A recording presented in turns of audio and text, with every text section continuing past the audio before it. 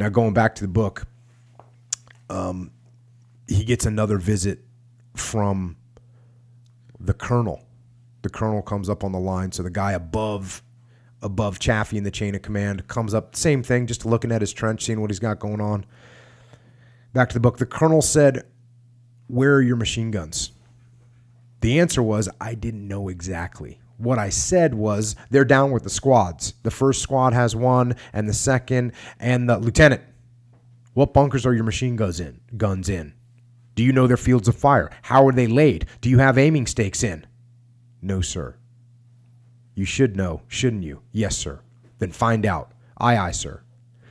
The words floated in the crisp cold of the hill as the colonel hopped jauntily into his chopper and left. I got on the phone to call Chafee. I told him. I thought I'd better since the colonel surely would. Chafee didn't say much over the phone. "Well," he said, "I guess you better go out and chart your guns, hadn't you?" Now, this is something, if you're in a leadership position and you get inspected up the chain of command, you say to yourself, "Oh, should I tell my immediate boss that something's going to come back?" Yes, you should is the answer. Yes, you should. Don't let your bosses don't ever want your bosses to get blindsided with something. Same thing, in the military, we'd have guys get in trouble out in town. Yeah. And like get arrested kind or something. Get arrested, like that. Yeah. get in a fight, whatever. Now, this is how I would handle those situations.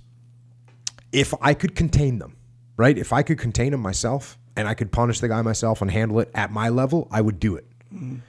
But if it was something that was going to get out of control and we weren't going to be able to stop it, if it was going to be in a newspaper or something like that, well, then I'd tell my boss, like, this is what happened. I had one of my idiot guys, went out, got drunk, got in a fight, went out, caused some problems. This is what happened.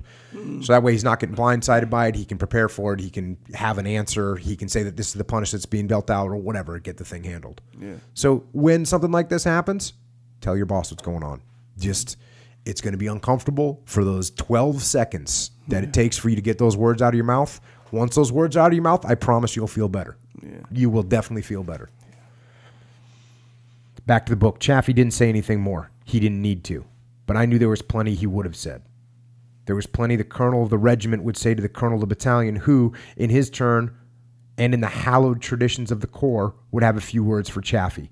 I felt pretty bad. It seemed unfair a fine officer like Chafee, a good man, should suffer because a green junior officer doped off. But it was the way things were and the way it had to be. Later in the day, Chafee met with Phillips and the 3 platoon leaders. He stressed, as might a teacher in kindergarten, the importance of basic things, the precise location of machine guns being only one of these fundamentals. He made no reference to the colonel, none to me. He simply reminded us of the things he wanted done and said he expected them to be done. Then he and Phillips loped off to look at something, and the rest of us drifted back to our platoons. I wanted to tell the rest of them it was my fault. We'd been lectured. I wanted to hug Chafee for not saying so. These were mistakes that came with still being an amateur in a professional's war. So there's another just great example of leadership. He could hammer Brady and say, look, Brady did this, and he doesn't know what his guys are doing, and he didn't know where his machine guns are, made us all look bad. He didn't do that. No. Instead, he doesn't mention Brady's name. He tells everybody they got to get stuff done. Now, does Brady want to do better for him? Yes, he absolutely does. Yeah. He's building up that leadership capital with his troops by not dropping dime on somebody and making out an example out of him. Now, is there times where you have to do that? Of course there is. Yeah. But this one was nothing major, right? A little stern talking to from the colonel. Hey, I can absorb that. Not gonna make Brady look bad, but I'm gonna build up that loyalty. Yeah.